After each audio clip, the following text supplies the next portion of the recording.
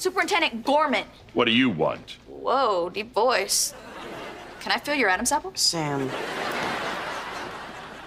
What do you... Stop that! Careful, Superintendent. She's dangerous.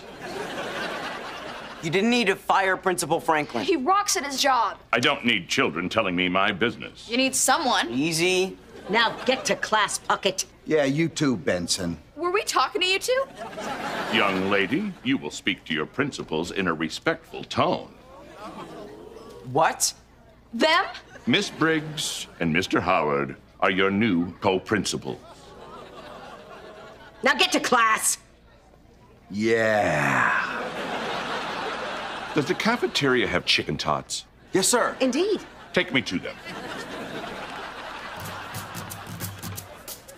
The two meanest teachers in school are our new co-principals.